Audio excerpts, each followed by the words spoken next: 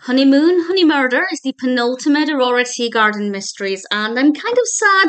In fact, I'm devastated that I've only got one more film left. I've absolutely adored these, and this one is pretty good. This one was released in 2021. It's directed by Martin Wood and stars, of course, Candace Bure as Aurora. Well, not Aurora Teagarden now, is she? She is Aurora Miller. For continuity's sake, I'm probably going to keep referring to her as Aurora Teagarden, as the series does, of course. And in this one, they're having a pre-honeymoon because they're supposed to be going out to Paris, but there are problems with the flights. They're being delayed by a few days.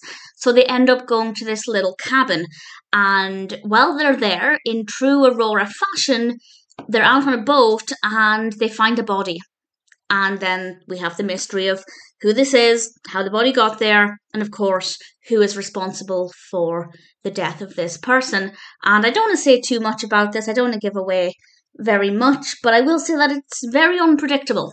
And I had the smallest thought that the suspect was one person, and then I dismissed it and thought, no, I don't believe that. And then about 10 minutes before the end, I thought, I know who it is. I'm 99% confident it's this person, and it wasn't. I was completely wrong, and I like that. I love that.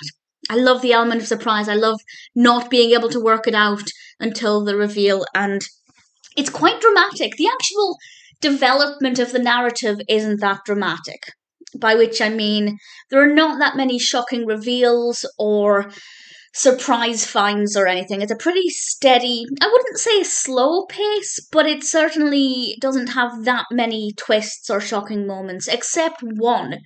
There is one moment that genuinely made me jump. And Aurora Teagarden mysteries don't really rely on jump scares. That's not something that they focus too much on, but it made me jump.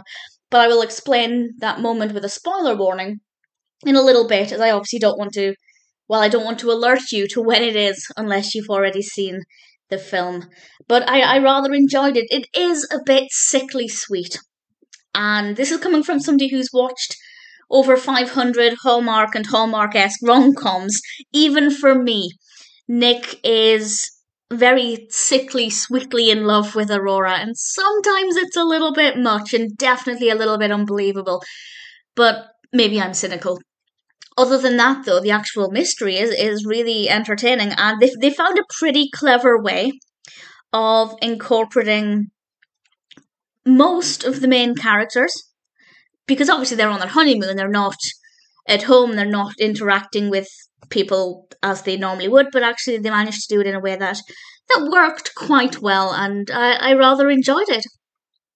I will also tell you in a moment who I was 99% sure was responsible. I was wrong, so I can tell you. I won't actually tell you who was responsible, though, because I want that to be a surprise. But as the penultimate film, I rather enjoyed it. I did wonder how they would do a honeymoon film. I assumed it was about their honeymoon based on the title, but keeping the cast there. But obviously having to have a pre-honeymoon before they could actually get away made perfect sense. My other guess, or my main guess, was that they would have just come back from their honeymoon and stumbled upon a murder. But this one works probably better, in fact, because it gives us a slightly different location as well to just mix things up just a little bit. I enjoyed it. Definitely a mystery. I think we could have done with a couple more suspects. That's not to say that meant I worked it out, because I didn't. But I think a couple more suspects or maybe a couple of more leads could have made it just a little bit more interesting. But I liked it still. I thought it was pretty decent. And I will now, with a spoiler warning, tell you the jump scare moment and also who I thought the suspect was. So I won't tell you who did do it, but I will tell you who didn't do it. So big spoilers from now. And the moment that really, really made me jump is when Nick said, "I want to remember this moment forever." And then the gun's fired and there's this big bang and they jump and I jumped, and it was very powerful, very well done. And with regards to who I thought it was, I didn't even entertain this person as a suspect until about 10 minutes before the end. And then I just thought, it's got to be him. It's got to be the son. And the reason that I thought it was him is because he was in it quite a bit, such as with the car and the flat tire, and then at the university, but without ever having the finger pointed at him. And that's often an indication that a person is guilty, because that's how they often, I don't mean specifically with Aurora Teagarden, but with mysteries in general, often the culprit is somebody who features quite a lot, but they're never the prominent suspect, because that's how the element of surprise happens.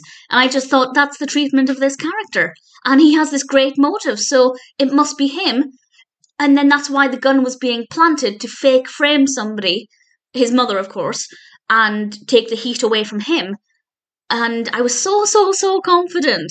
And then about 2 minutes later, I was told that I was wrong. So don't trust anything I say, ever. Oh, and we had some lovely moments between Lynn and Aurora. Lovely moments between Lynn and Aurora. So all things considered, I'm very happy. I didn't know what to expect or how they were going to do this narrative, but it all worked very well. Honeymoon, Honeymurder is a really good film.